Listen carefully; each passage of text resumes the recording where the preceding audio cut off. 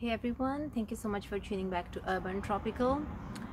You would have come to this video if you have gone sick and tired of aphids, and of course I am absolutely sick and tired of those. So this is my cherry tree, which you can see has not got as much aphids as you would have seen on usual fruit trees, cherry trees or roses. And the reason being, I just changed my strategy. So last year I did shoot a video how I prevent aphids, and the main things I do is I plant companion plants and I give it a wash to get rid of all the eggs of aphids from last year whenever it's been laid, so then the tree has a kind of clean start. It reduces the population. I will not say that it gets rid of all the aphids. Now if you want to watch this video to have a quick fix on aphids, this video is not for you, because this video is really talking about how to solve this in the long run so that you are not getting rid of aphids every single year, especially when they are butchering your flowering plants like roses or clematis or fruit trees. I've been through all. So if I just go back, there is an eco balance. And with all the invention of this spray and that spray, we have really ruined that eco balance. Even if you think on us, antibiotics used to work, but they don't work as much effectively like they used to, just because the bacteria has gone so much resistant to it that it really doesn't work. Same thing will happen to these pests. We use so many pesticides that they will develop resistance, and we will be just repeating this on cycle, and more stronger pesticides will come out to kill these aphids. So why go through all that if nature has created an eco balance? And that became my strategy from last year, and I cannot tell you how happy I feel. It just feels worry free, especially when I look at my roses and I see aphids there. I know it'll be taken care of. I do not have to worry. So I'm really going to talk about two main beneficial insects which you can have in your garden, and there are some other methods where insects are, you don't have to buy anything, you can just use simple sprays which will not harm or will not be that harmful to the beneficial insects. That's not my preference, but that's why I'm just leaving that number 3. So the very first one is, you will see it in your garden if you don't use the sprays. Even if you do use sprays, you will see it. Eventually it will die because you would have used a spray at some point. So the first one is ladybug. Why do I love ladybug so much? One, of course, it looks absolutely beautiful. When you look at in your garden, you think there is an eco balance. It's the feeling you get. And third, it's not just beautiful, it's absolutely monstrous when it comes to aphids. So when it's in kind of larva stage, it can eat around 400 up to maybe 500 aphids in 2 weeks life cycle it has. Then it will go to pupa stage. You can see here in my cherry tree leaf is going into pupa stage, and it lasted 4 days or 5 days, I don't remember exactly, and then it turned into this ladybug here. Once it turned into ladybug, its adult life starts, and it can eat up to massive 5,000 aphids. And now you think how many sprays you have to use to kill 5,000 aphids, and this one is happening without you doing anything. If you think you do not have any ladybug in your garden, you can buy in the form of larvae, or you can buy in the form of adults. So I did introduce more in my garden this year. I bought 100 larvae and it cost me 18 pounds. I bought it from Green Gardener. I will just put the link in the website. So some of them were already dead by the time they arrived, and the rest I just scattered in the garden. Here is a key thing you must do, which I didn't do clearly. So you know, ants, they absolutely are obsessed with aphids and they want to protect them at any cost. So ants will attack all the beneficial predators because they want their aphids to do well. You have to prevent really ants from going up. So you can use I think you can buy a wax, or you can use even Vaseline. Just put around your tree or your flowering plant stem so that and can't pass that, and that gives your predator much better chance. So ladybug is a must-have. I really wanted to mention this really briefly. So when I go to pick up my children from school, there is a cherry tree, and I have not spotted a single aphid on that cherry tree, just because no one uses any spray in schools, and there is a perfect eco balance and everything just works wonderfully. Number second thing you can use for aphids is lacewings. So lacewings comes in two colors, one's green one and one's white one. Last year I did buy lacewing larva just because I wanted it to kill all the thrips and spider mites, anything you can think of. I bought it for my home and for my garden because I had heavy infestation of thrips in my indoor plants, and my monstera is so massive that there is no way I can cure it. So I had to go organic. What I figured out later, that lacewing larva also munches on aphids, and they can eat 200 aphids a week. That's a lot of aphids, even if you think you buy 50 or 100 larvae, right?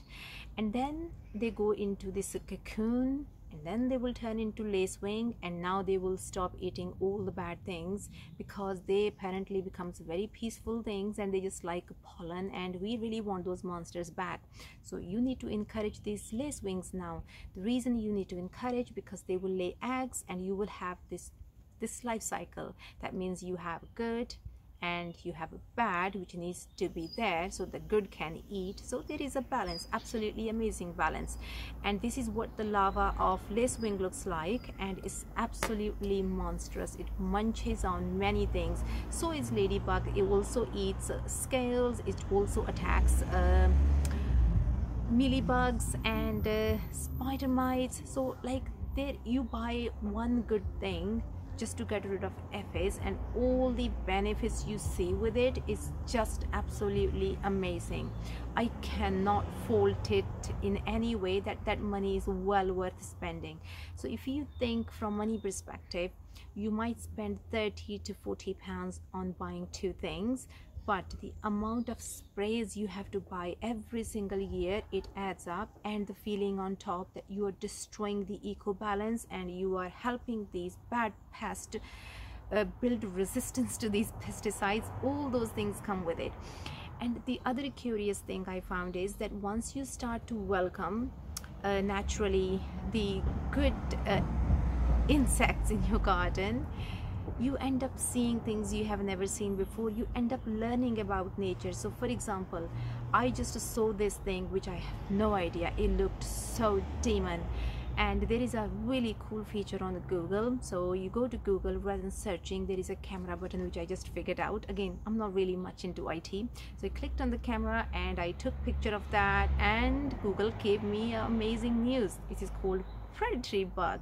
It's amazing for your garden. It munches on aphids, it munches on many more things. And I'm just thinking, it is just amazing. Once you start to learn about your garden, learn about ecosystem, there is like a long way to go. And it's just the feeling you get, happiness. You see a pest, you don't have a stressful wrinkle on your forehead, you think it's being taken care of. So I just can't tell you how relieved I am that it's all working really well.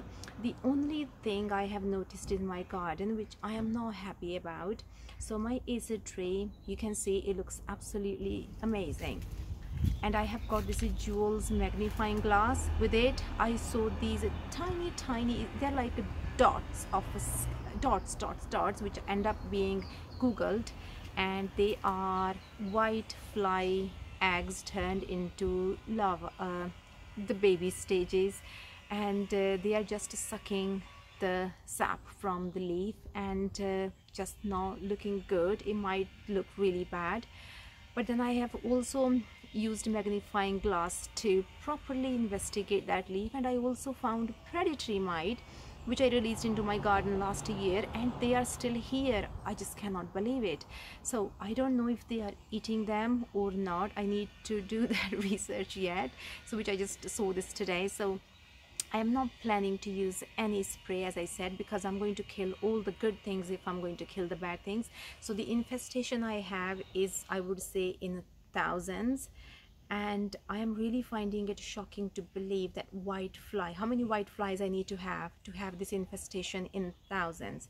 So now my next step is see what eats that. Have I got that in the garden? Do I need to buy it? Or there is a third option. If I see no beneficial insect on my aphid tree, I'm going to try my option number 3, which is I will talk neem oil spray or castle soap spray. So here is the thing with the neem oil spray. Neem oil spray does not harm bees, wasps, really any pollinators. What has not been decided, or I can't find a concrete conclusion, that does it harm insects which can't fly, i.e. let's say there is a lacewing larva, let's say there is a ladybug hidden, I just can't see it. If I spray neem oil on it, will it kill it? I need to research that, and so far it does not kill ladybug. But when I was buying from the website, they kind of clearly states that even if you have used neem oil, you should wait 2 weeks to release these beneficial predators into your plant. So I will be very careful to explore option number 3. If you have clear signs that you have got beneficial insects on that plant, I will not go for it. Just I don't want to take the chance. And there is another option, is castle soap. For me, same rules apply. This one is milder than neem oil. It's not going to kill really, because it's just a soap. If anything is a soft bodied, it will just dry it out and kill it. So that's the third option. So I'm going to really look into this and explore which option I'm going to take. Again, even using organic sprays, I will really emphasize that do check they do not kill any beneficial insects which are in their pupa or egg or larvae stage. I know they don't kill if they can fly, so you are good there. But if they're not flying, you have to really read about it. And if I can find more information, I will just put it in the description so that it can help you. I will also put the links in the description if you want to buy these these beneficial insects. Again, I don't get any commission. These are just for your information. You don't have to buy from them. And yeah, so even if I think one of you have changed, decided to not go for sprays, I just think this video was well worth it.